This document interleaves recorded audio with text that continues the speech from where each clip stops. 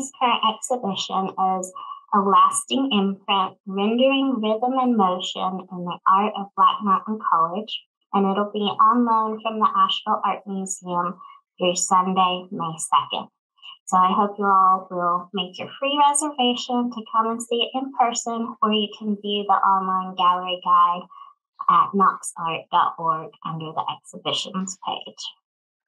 And now to introduce our speaker, Hilary Schroeder is the assistant curator at the Asheville Art Museum, and she began with the museum in 2018 as a curatorial assistant and the loose project coordinator, managing the reinstallation of the collection and publication Asheville Art Museum, an introduction to the collection.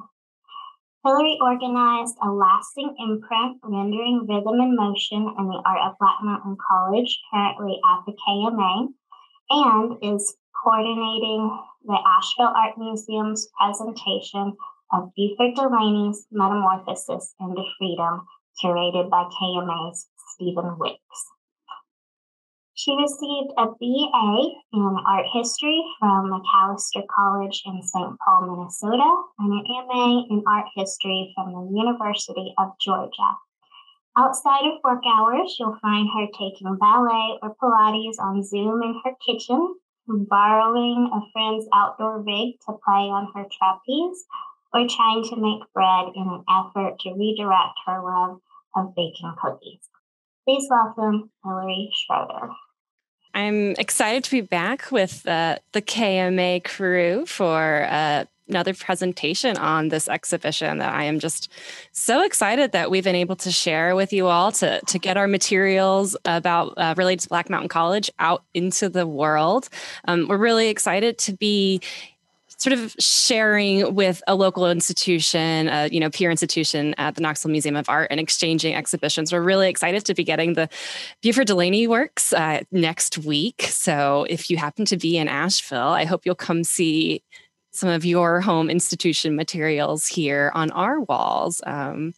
So the exhibition that is on view at the Knoxville Museum of Art right now is focused on sort of movement and music, because I know that Knoxville has had the Big Ears Music Festival for quite a few years. And so when Stephen came to us sort of with this idea to do a trade, he mentioned that Big Ears was a big part of this time of year. And obviously it hasn't happened as, it normally does, but we thought that was a great jumping off point for an exhibition. So I hope that you've been able to go experience either online through that gallery guide or in person the ways that the exhibition explores things like music and rhythm and dance through this very interdisciplinary experience that was Black Mountain College. Tonight, I'm going to talk about something a little bit different, though I think is foundational to that very interdisciplinary approach that the exhibition highlights. And that is the influence of Josef and Anni Albers at Black Mountain College during their time there. So I'm going to give a little bit of an overview of Black Mountain College for those of you who are not familiar with it or maybe need a real refresher. And then I'm going to talk a little bit about the way that they influenced people who studied and worked alongside them, specifically looking at some of the objects in the exhibition. So if you've been able to see them in person or online, now's a little bit of a closer look at those particular objects. So I'm going to get my chat box up too, just in case anyone wants to drop anything in there. Come on, chat box. Where are you? There you are. Okay, perfect. So let's go ahead and get rolling. So just to give a quick overview of Black Mountain College for those of you who are new to it, Black Mountain College was truly an experiment in what higher education could look like. It was founded in 1933 by John Andrew Rice and a group of fellow folks from Rollins College down in Florida who really weren't kind of feeling what was happening with the administration and the style of teaching there and wanted to come and try something a little bit new. Really inspired particularly by John Dewey and progressivism, which I'll talk about more in a second. And so they went up to Black Mountain, North Carolina, and kind of looked for a site that would host their sort of vision that they had for this college. And so they settled in Black Mountain at the Blue Ridge Assembly in 1933. And the college remained there until 1941. And in 1941, it moved to Lake Eden, just across the way. And that site was actually a site that was custom built as opposed to ready-made. I'll have images of those so you can get a sense of the place that Black Mountain College happened at. But those are sort of two ways that, we kind of divide up thinking about Black Mountain College, whether it was at the Assembly or at Lake Eden. And then there were a couple of different eras that are key based on the leadership. So from 1933 to 1940, John Rice served as the rector. And then in 1940 to 1949, Josef Albers took over. And that's a pretty key period for some pretty important and big changes that happened in sort of art making. You'll see a lot of objects were from that time period. In 1953, poet Charles Olson took over as rector. And from 1953 to 1956, there was really a shift sort of away from the visual arts that had really dominated the school from 1940 to 1949, and a shift more towards an interest in ekphrastic poetry and writing, although the arts certainly remained a part of that time period without a doubt. And then in 1957, Black Mountain College closed. So a very short period of time that the college actually existed. And it really amazing things happened that we're going to look at through these materials, but ultimately it kind of had to shut down for a variety of reasons, such as finances, which were always an issue, leadership changes. But out of this, these amazing ideas really kind of came about and still propagate today. So John Rice was really bringing this idea of pragmatism and progressivism, a hands-on experiential approach to the experience of Black Mountain College. And this is going to be important when talking about the way the Alberses approached education, because they really sort of went in on this idea with John Rice and Theodore Dreyer, who also was one of those co-founders. And he's important because if you've been to see the exhibition, there are some ephemeral materials that are part of our collection, and those came from Theodore Dreyer that he had collected over the years. So an important figure both to our collection and to the college at large.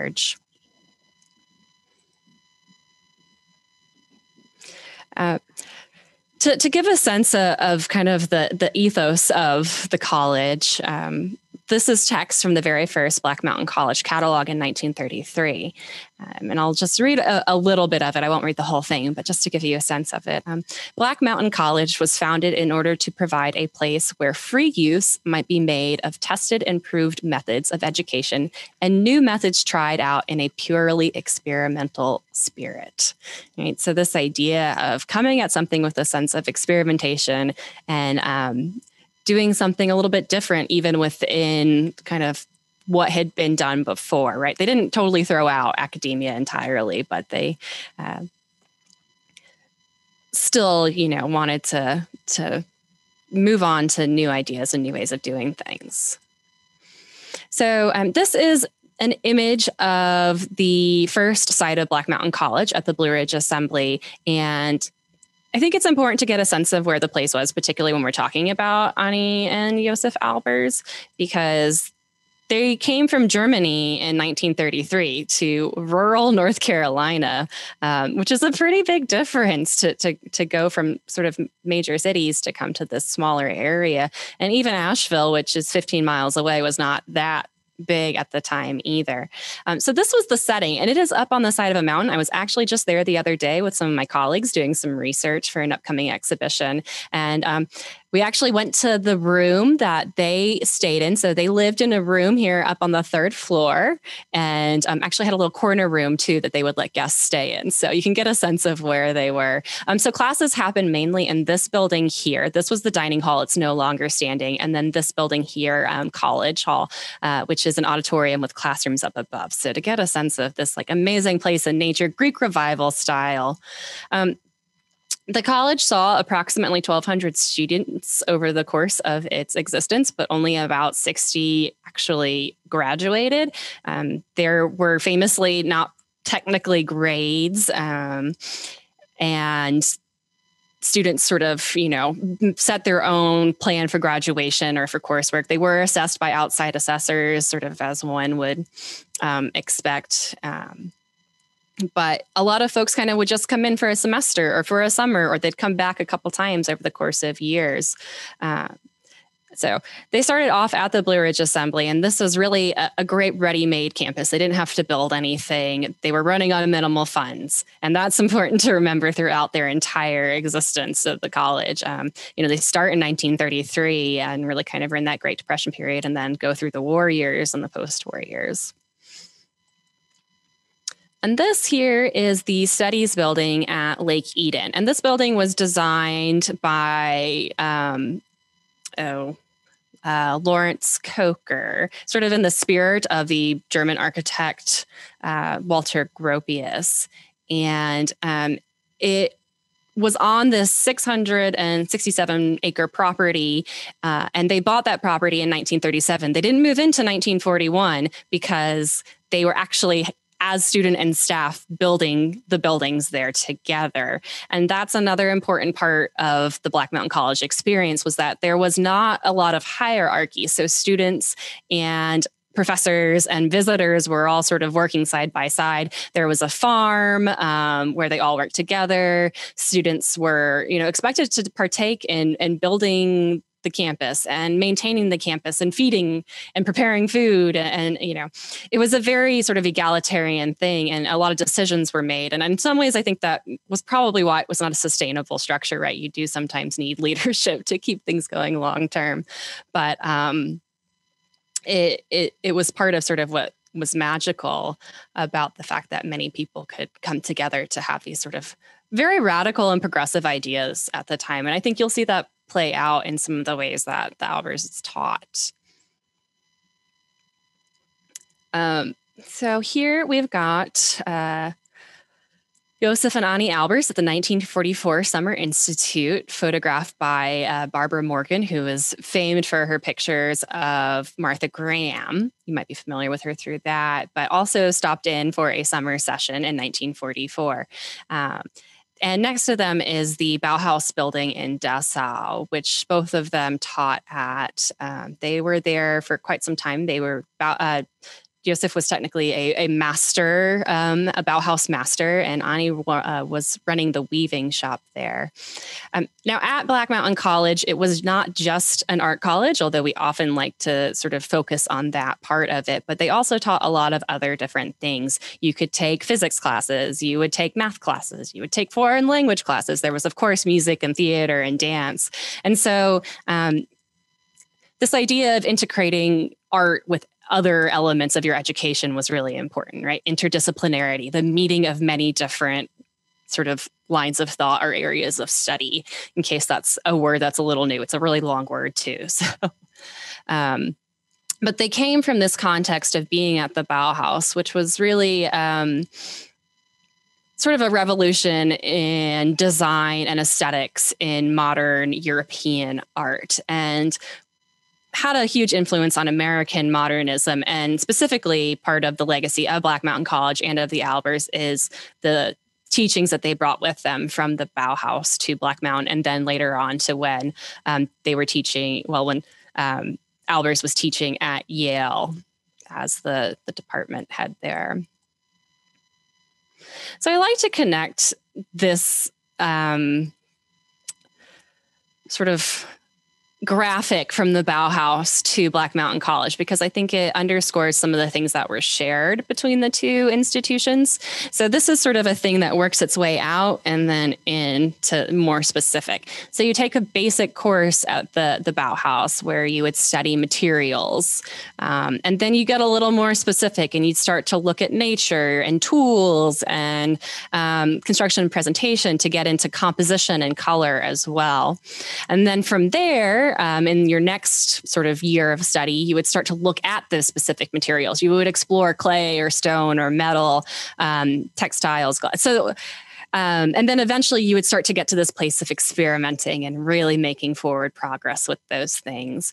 I love the Bauhaus's embracing of a multiplicity of media and materials, because I think in American art, we often sort of try to raise up painting and sculpture and, other things that are more considered fine arts. And we tend to leave craft a little bit out of it. But I think the Bauhaus really integrated craft into that larger conversation, as did Black Mountain College, as does the Asheville Art Museum sort of as a whole, right? That it's hard to separate out those everyday objects in some ways when you start to consider them in an aesthetic sense. So I want to give just a little bit of an overview, by no means exhaustive, of Josef Albers' teachings first, and then we're going to look at Anni after that, and just connect some of their teachings to some of the works in the exhibition by other artists who studied with them. So Albers was really influenced, obviously, by the Bauhaus. He was bringing his years of learning and teaching at the Bauhaus with him. That's not something that you really let go of when you're surrounded by amazing aesthetics and thinking and experimentation. But one of the things that was wonderful about coming to Black Mountain College for him was this progressivism. The ideas that were coming out of progressivism and what John Rice was sort of furthering in terms of John Dewey's ideas of educating the whole person. And so in some ways, it didn't necessarily soften. I don't know, that's kind of a funny word to use, I guess, but it did kind of open up the way that Albers taught about teaching and engaging with students and engaging with his peers. It is important to note that he did not speak any English when he and Anni came in 1933 when they were fleeing the Nazi regime. And so Anni did a lot of the translating for him. And she does not get enough credit. She is a dynamo, and there have been some really important exhibitions in the past couple of years that are doing a lot of work to really make sure that her legacy is brought up to the stature that it should have. But I want to give props to her for that, for helping out Josef Albers. So in addition to this idea of the Bauhaus sort of coming with him, he really invested in this idea of teaching the whole person, right? A sort of famous quote is, "To open eyes." That's what he wanted to do. And really bring a greater awareness of how people move through their everyday life, right? So a lot of people were not coming to study art. They were actually coming to study other things, but you had to take art classes. It was required. So almost anybody who came from the 1933 to 1949 period of Black Mountain College was taking a class with Josef Albers. Other things that were really important to him was an improvisation of materials, although with certain rules in place. And then there are sort of various courses that he would teach about design and color and painting. And so there were a couple of key ideas that I think play out in really visible ways in some of the objects in the exhibition that come out of that coursework. So he's very interested in negative space. Like when you start to work in even just black and white, how do those two sort of positive and negative space live next to each other? How do shapes form without using a line? He was also very interested in a sensitivity to formal relationships. So how do things within a composition relate to one another? I mean, did they sit harmoniously, somewhat in contradiction to one another? That I think comes forward very much so in his use of geometry and in squares and triangles and rectangles and such. He also taught explorations of meandering and repeating lines. That repetition section is present in the exhibition at the Knoxville Museum of Art, for sure. He is famed for his writings on color, and certainly he was thinking about that already when he was at Black Mountain College. That treatise was sort of not formalized until later on in his career, but was absolutely present while there. And then as a result of sort of what he came into in this progressivism, in this context of Black Mountain College, was a respect for elements of artworks, right? So how do things sit together, but also for other people? How do we extend that sort of less tangible thing of respecting what you're making to respecting those around you? And it is important to note that Black Mountain College was very ahead of its time in terms of certain social issues. It was integrated in 1944, almost 10 years before Brown versus Education, during that summer of 1944 institute. And there were a lot of conversations among both students and staff about ways that they could be a more inclusive community. And Albers certainly, I think, was a part of that. It's not to say it was perfect. I always sort of want to, note that there were things that were certainly not. It was the 1930s, 1940s, 1950s, there were things that had not quite gotten to, things that we are still working on today that were present, but they were also, I think, very ahead of their time and very intentional in trying to move some of those social progressive ideas forward as well. So let's get into some artwork. Yay, it's artwork time.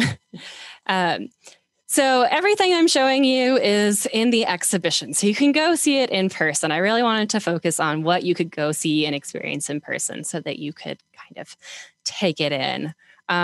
So in those basic design courses, he would often, like I said, challenge students to look at black and white, to be aware of leftover or negative spaces. And Albers himself was certainly exploring that. So we see that in this work, Seclusion, from 1942, which would have been made while he was at Black Mountain College. This is right after they had moved to Lake Eden. And so, you get the sense of rhythm of the white and the black. And I was looking at a similar work closely the other day with some students in a virtual visit. And one of the things that they noted was his use of weight in line and the way that it starts to sort of, add this sense of vibrancy and also depth to a two-dimensional work. And that's really playing on the sort of power of the simplicity of black and white images and his exploration of negative space.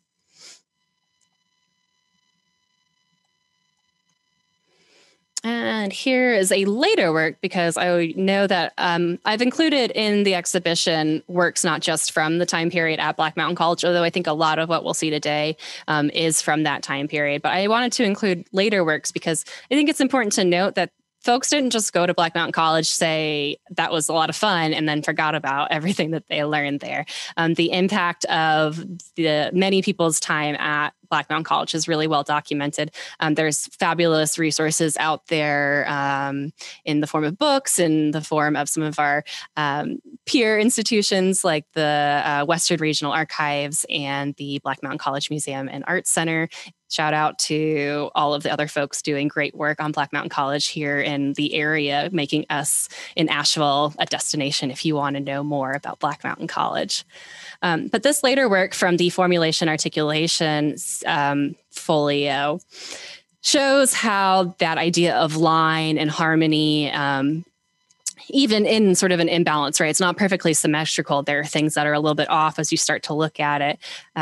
Continue in his work throughout his career. And he's really well known for his homage to the square series. He comes back again and again to the square and to geometry. And the more that you start to look at these works, the more you see the way that his mind was sort of working through ideas and finding new ways to combine. In this case, we start to see his use of color. That color is always sort of intentional, and that there was sort of an intuitiveness to the way that they sat next to one another. It's a little different from the traditional color wheel system of thinking about color, but more intuitive. This undated work by Albert Lanier is sort of another variation on that black and white. I'm going to show a couple of those, but I love the one red E. So a lot of folks would work a little more abstractly, but they would also play with using numbers or letters to kind of ground their exploration. And so this is such a kind of fun op art type piece by Albert Lanier, but it gets at what Albers would call like a swindle, where your eye was tricked a little bit. And so this idea of repetition starts to form dimensionality too, because he's working on a grid system, which I'll talk about with Anni Albers and her weaving and that the impact of that. But just to show some of the variations of the ways that these might have been explored. So here we've got Lorna Blaine Halper, her linear dance, which is a little bit later, but again, I want to show sort of this lasting impact where she's again playing with the sense of black and white lines, right? So the line drawings that I was mentioning, where, attending to the way that lines come together within a work was one of those key studies that Albers was asking students to do.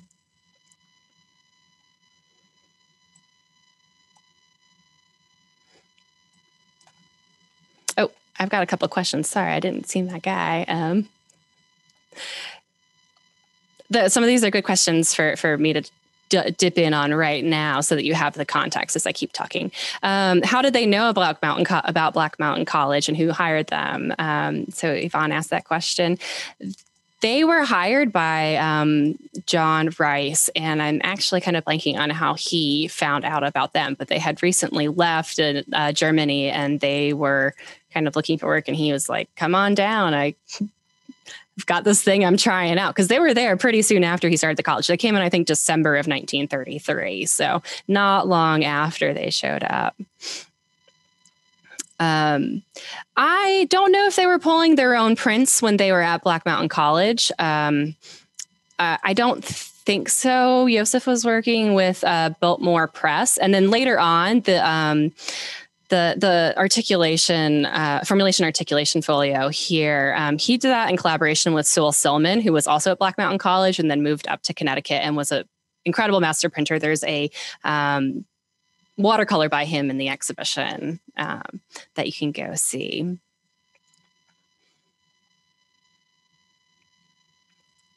I'm going to save that question for a minute. There was also certainly, I think, exercises in drawing from life and attending to sort of the way that line functioned in those ways. This is a later work by Laurie Goulet, showing these sort of quick sketches of figures. And the next couple of slides are really thinking about the influence of interdisciplinarity and movement and the way that that played into folks' experience, that they were looking at one another as inspiration. And so these sort of really dynamic, wonderful, quick sketches are maybe a little more traditional in a way, and yet still capturing that spirit of line and movement. And I think that really comes across in this later work by Marion Prager Simon, who was not there at the same time as Albers. But I think it's important to note that even after he left in 1949, Joseph Fiore, who was his student, was still teaching there. And so there was, I think, a continued legacy, and some of those things that he taught certainly weren't just like gone when he left, because there was such a legacy. And so there's a number of these wonderful drawings by Marion Prager Simon in our collection. And she was a founding member of the Merce Cunningham Dance Company, which sort of had its origin officially in 1953 at Black Mountain College when Merce Cunningham came down with a group of dancers. And she did these really kind of great gestural line drawings that really seem to capture that physicality of working with the simplicity of a line on paper. I mean, they're almost like a little dance across the paper.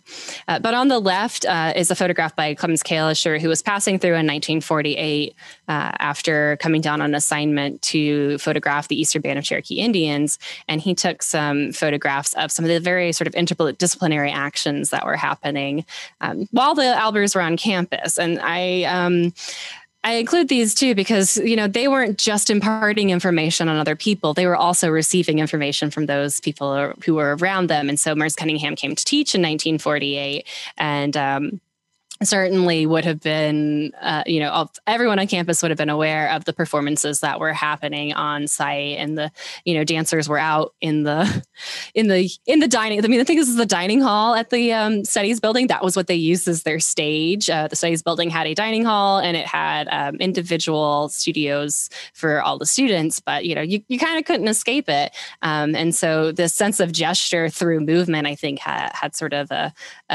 reverse, influence on both Anni and Josef Albers.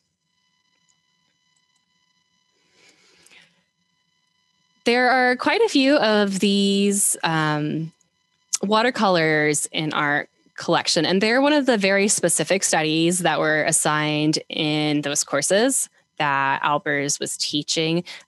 This one was really about the use of color. And as I mentioned, not using line, right? So we're relying entirely on color and shape to create an image of what we're looking at. They're not just sort of abstract. They were always a still life or a portrait of some kind. And so in this really great 1945-ish watercolor by Elaine Schmidt-Urbane, we can sort of see the shapes of the violin start to come together by her very, careful use of color here, right? We get the dimensionality and the shape of the violin, and it sort of floats on this ethereal rainbow of colors. They're always so colorful, but it was attending to the way that colors would work in sort of tandem with one another to then make our eyes sort of put the picture together. And here's a couple of paintings that I think really, really, really show Albers's influence. You really get a sense of that. I don't know. Again, it's not quite harmony, but that living side by side of colors to really make the image come together. These are obviously abstract. They're about line, they're about form, they're about shape and the way that they fit together. But they are doing so in a way that are really quite interesting to look at. These are student works. Obviously, both artists went on to have extensive careers, very productive careers throughout, the many years that followed their time at Black Mountain College. But I think when you start to look at both Lorna Halper's later work and Pete Jenner-John's later work, you still see these elements of what they were doing under Albers and his influence. And in fact, we have works from, I think, like 2012 by Pete Jenner-John that are actually coming back around again to the same question of how do colors kind of hang out with one another? How do forms fit together? So I think, I don't know, I feel like maybe everybody had to have their own little homage to the square-esque moment after having such an influence of Albers upon them. And so I mentioned Joseph Fiore earlier, who was one of those students who then became an instructor. And this work is from 1950. So at this point, he had taken over the painting program. He had studied both with Joseph Albers and with Ilya Balatovsky, who sort of was there when the transition happened. When Albers left in 1949. And so I think you can still see in this abstraction the ways in which color theory is playing. This is it's fairly monochromatic, right? There's a dominance of these warmer colors with pops of cooler colors. But, he's thinking about the way that shape and form come together to find that abstraction. And so it also has some influences of Balatovsky, but you can see how in this work, Fiore as an instructor is carrying forward that legacy of what Albers was teaching in his classes. And then here's a little friend that I hope is familiar to you all from your collection, which is also, kind of tying into this exhibition. Ray Johnson is really well known for kind of being the inventor of mail art, right? So he would basically make the U.S. postal system a party in his art making, and he would send things back and forth via the mail. And he really kind of has his roots in that. While he was at Black Mountain College, he was sending letters to Lorna Vlaine Halper. He was, really starting this whole idea of correspondence as a work of art while he was there. And I think this idea of using what you have or using the tools at hand was something that was essential to what was being taught by both Josef and Anni Albers. And that was in part due to the fact that they were in this amazing natural setting with many readily available materials, and that they also had a shortage of materials, particularly during, the sort of World War II period, and the fact that there wasn't a lot of money for supplies either. So there was a lot of working with what you had, which I think led to this sense of experimentation even more so than what was already being sort of asked of you. You were kind of taking it a step further based on what was available. This is what I want to come see in person too. I want to check out both the Ray Johnson and the Robert Rauschenbergs that you all have in your collection. So that's a kind of an overview of Josef Albers and some of the things that he was teaching. And we're going to take a moment to now switch gears to what Anni was doing. obviously, impact of Bauhaus paired with progressivism is certainly still very important. She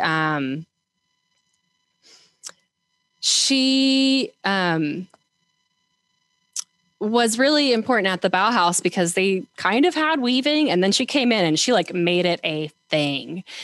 She really established a program there and was, really thinking about it in terms of what the Bauhaus was really about. And then she brought it with her, established an amazing weaving studio.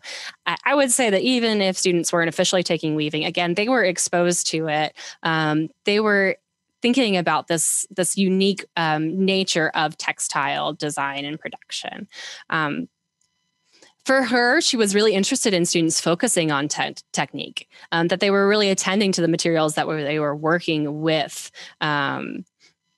And within that, sort of expanding what fiber-based techniques could be, and finding natural materials. Again, there was a little bit of a, what do we have on hand and how can we make it work? So she started incorporating some very much so found materials, both from nature and from industrial sources, into her work while at Black Mountain College.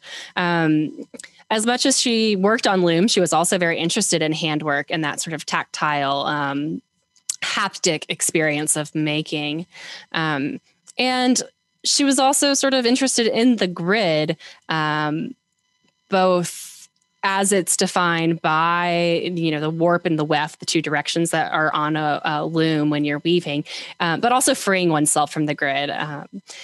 And so you can see here in this work from the Connections portfolio, it is a little bit meandering. It almost looks like a thread kind of dancing across the page. And what I think is great about this work is that it's actually a design that she came up with in 1948, and it wasn't printed until 1983. So this work in many ways sort of predates when it was actually produced.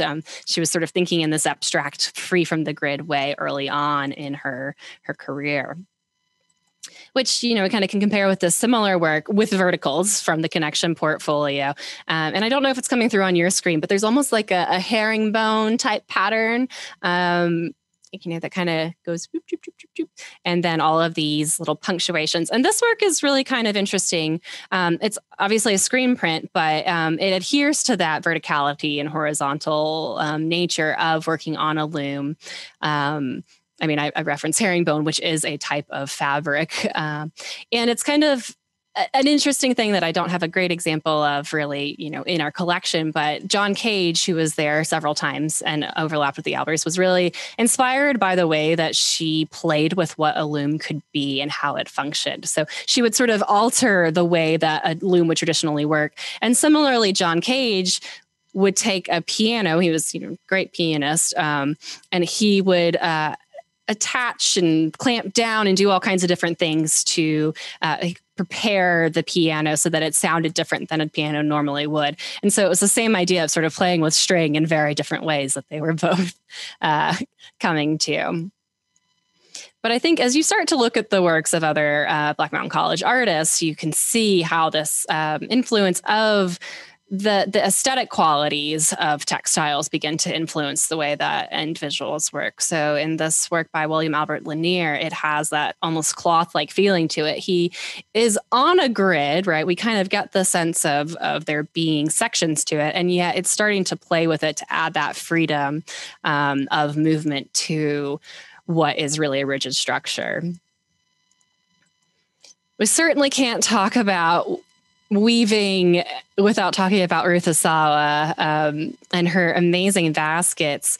She went with the Albers to Mexico in 1947, and that's where she discovered this technique of woven wire that was being used for egg baskets down in Mexico. And she really, took it from this very small, beautifully woven form of copper wire, which is not a traditional material. Like this is not a normal sculptural material. It's an industrial everyday material, and took it to this great place of these extremely delicate, airy, complex woven sculptures that sell for an incredible amount of money nowadays, because she was just really so far ahead of her time. But, she was also looking at Cherokee baskets and the way that those are woven in really unique patterns. So between the influence of Anni Albers, her experience in Mexico, and seeing traditional Cherokee materials, she sort of grew out of that this amazing body of work that she's so well known for today.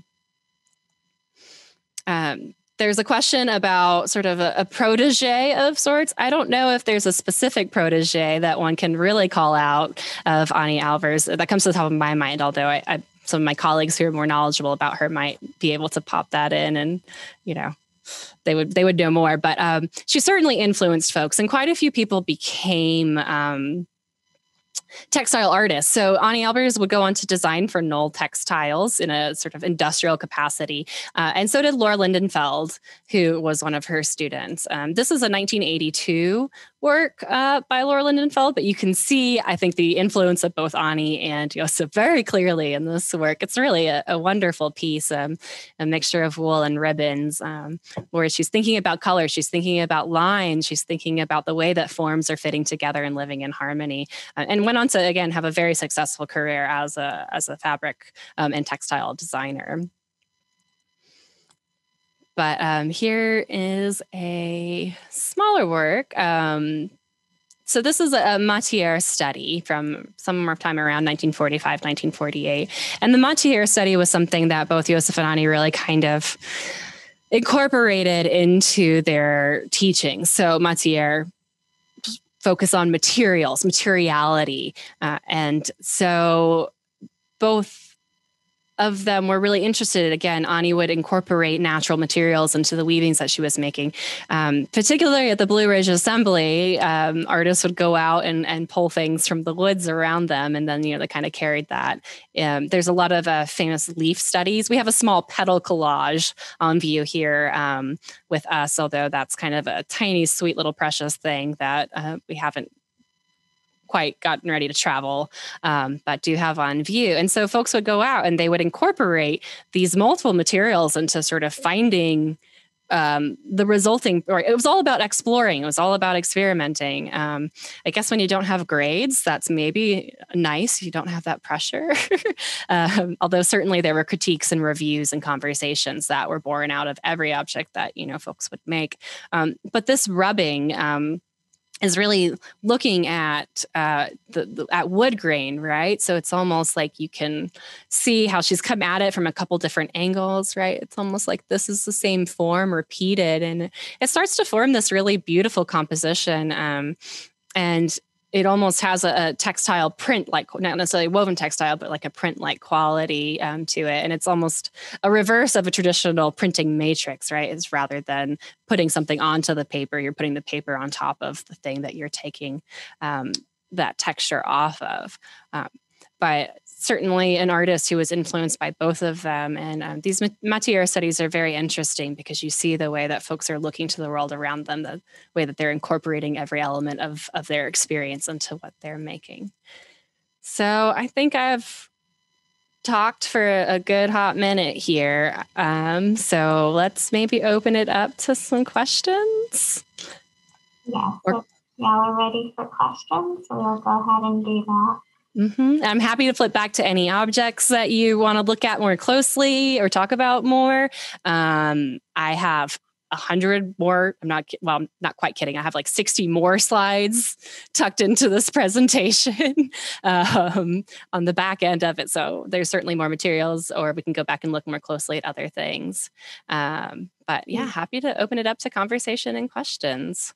We did have one in the chat that came through a little bit ago about Robert Rauschenberg's relationship with Josef Albers and how he hoped Albers could make him less lazy in his work. Can you elaborate on that? I actually don't know that story, to be honest. It's, we all at our institution spend a lot of time with Black Mountain College. It's not the only thing we focus on, but we spend a lot of time with it. And so there's always things that I haven't heard about that I'm finding that are new and exciting. Like just the other day, we discovered that Josef Albers had designed a font while at the Bauhaus. Didn't know that, which was kind of exciting and fun to come across. But I'm actually not familiar with that story. Although I would say that Susan Weil, who was Rauschenberg's wife at the time, I think kind of made him go with her down there, right? So she was a student, he was a student. And so she kind of pulled him down there with her. I would say that even though there was a lack of certain structures that are present in a lot of academic institutions, there were certainly still structures present at Black Mountain College. I think it in some ways is more traditional. Sometimes some people want to believe it is. But Albers certainly had rules and expectations and a set of barriers in which to make, or not barriers, but what's the word I'm looking for? Like boundaries or whatever. Like, there was context to making. So I could see how Rauschenberg would feel that having those very specific, pointed assignments could help give some structure to what he himself was actually focusing on and doing. Hilary, excuse me for jumping in, but sure. As someone who's just learning about Black Mountain, which is such a great story, it's a great American story and a great Appalachian story. I'm not surprised it only lasted a few decades. I don't know how it lasted for one day. I know, right? I mean, the whole sort of chaotic express yourself, be free. It seems miraculous that it lasted so long and it did as much as it did. I would love to get into, and maybe it didn't cost much back in the 30s to keep something like that going, or that completely fascinates me as an administrator. Like, well, how did you right? How they pay the bills? Mm-hmm. Well, it helps that they had a couple folks who had been educators in a formal context, right? John Rice, Ted Dreyer, Bob Lynch, all of these like sort of founding figures had worked in traditional academic settings, right? They were coming from places, and that's actually what they were kind of bucking against a little bit. For them, having a ready-made campus where they didn't have to necessarily like build a building was really important. Although they did have to leave in the summers from the assembly because they would have programming and camps. So everybody would back up and clear out in the summertime, or they would kind of continue renting to. Whose assembly was that? It's run by the YMCA. It was founded in 1906. And so actually it's pretty neat that it was a pretty new space. It was barely 20 years old when they moved in 1933. I mean, growing up as a Southern Baptist, we would go to Ridgecrest right down the road in the summer and loved it. So it's a classic assembly style. I mean, the building is huge. It's classic, like Southern assembly. There's a bunch of them in the area. So I think having like not to like fork out money for a building. Everybody knows buildings are expensive. If you're in a large institution, you've probably been through a capital campaign before. So they did have to do that. And they sent out all kinds of crazy brochures to try to raise money. The fact that everybody was lending a hand to complete the work was part of what made it work.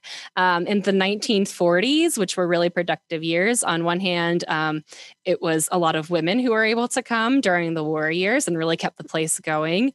But then after that, the GI Bill was huge. A lot of support came from the GI Bill, but it was really just, people paying tuition and trying to kind of be scrappy about fundraising. They were definitely enthusiastic in their fundraising campaigns. We have some of those materials, and there's a lot, I think, both Black Mountain College Museum and Art Center and the Western Regional Archives. So, between the three institutions, we've got a great picture of that. But that's kind of why it fell apart, because the leadership didn't have maybe the structure that it needed towards the end there. And they just kind of ran out of money. And Camp Rockmont, which is a boys camp that purchased the college in 1956, kind of let people hang out long enough to wrap things up. And then in the summer of 1957, it was like, all right. But yeah, no, it's kind of miraculous that it happened at all. And for as long as it did. And that we were left with such an incredible legacy, but I can't imagine. And they had really like well put together catalogs that were very thorough, that, listed the courses and, a lot of the materials from it. The ephemera are very professional and, and nice. So yeah, David Silver, Carissa, I know Carissa's one of my colleagues over at Black Mountain College Museum and Art Center. And David Silver is doing really wonderful research on the farm in the war years. And so he's somebody to check out. I've passed his name along to a couple of folks that have been interested, particularly in the farm. But I'm always fascinated by the war years and how they got by. And, we like to, again, think of it as this little tiny place existing off in the middle of nowhere, but they were affected just as much as everybody else by the times in which they lived. Yeah, Hilary, I've got a question about Anni and Josef and their relationship. You look at that Barbara Morgan photograph of them, they almost look like twins. And you look at their work, there seems to be this common spirit in their work. I'm just curious, is that the way it was interpersonally, or did they have a lot of times where they were in conflict about the direction of the art curriculum at Black Mountain? I'm just curious about their interpersonal dynamic. I'm trying to, okay. Well, I was going to try to share that picture again, and my computer's being a little stubborn right now. I don't actually know that much about their interpersonal relationship. I know that there are some records of Josef being not the easiest person to always work with. I definitely feel like it's a classic, extremely talented partner who is overshadowed by her partner. So, again, it was still the 1950s, even though women were helping out and they were, wearing shorts and t-shirts and all of that. It certainly was a little bit, again, I'm not entirely sure. I don't want to misspeak on what their dynamics were, but even woke people then there were certain roles for women. Yes. Let's say. Yeah. Well, and that's like kind of what happened at the Bauhaus to Anni Albers. It was like, well, you're a woman, so you're going to teach weaving. Yeah. And then she did amazing things with it, right? So this the classic of like thriving even despite oppression. I think that she would go on to do pretty amazing things when she came to the United States. Do you feel that Black Mountain was more open to letting women be more explorative of their arts and different fields? I think so. And there were men who took weaving courses too. So don't, I think it's important to note that it was not just women who were, taking courses in that area. But I do think it was more exploratory. I mean, women were coming to take painting, which, in many places was considered a masculine art. They were doing sculptural works. And then particularly after Albers left, there was a flourishing of a ceramics program that was actually headed by a couple of women, including Karen Carnes and MC Richards. And there's some Karen Carnes works in the exhibition. Albers didn't really like ceramics. It happened at Black Mountain, but to him, based on what he wanted to teach, it wasn't really an ideal media for the various teachings that he was giving in his courses, although I think there's a very strong argument to be made that you can certainly still teach a la Albers using a medium like clay. I agree. Any other questions from the audience? Thank you, Hilary, so much. You have done an exquisite job yet again.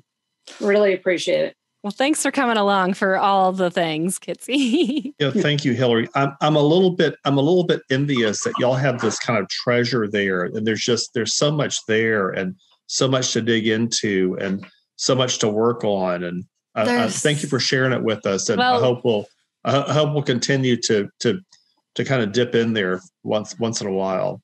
Yeah, I mean, I think it's again a rich set of materials that we have, and again across the region, there's a couple of us that have some really great things, and if we certainly have some big projects related to Black Mountain College in the works. We're working on digitizing the collection and making it available, all 1,300 plus objects, and doing sort of an extensive timeline that'll link you to a lot of resources about Black Mountain College. And we have a couple more. There's always a Black Mountain College exhibition in the works while for the future. My colleague, Whitney Richardson, our associate curator, is working on an exhibition that focuses on the legacy of design from Bauhaus as it influenced Black Mountain College. So that is coming up in a little bit here, and is going to be another great regional offering of Black Mountain College stuff. But we're envious of your Buford Delaney work, so we're really thrilled that they're going to be coming here for a little bit.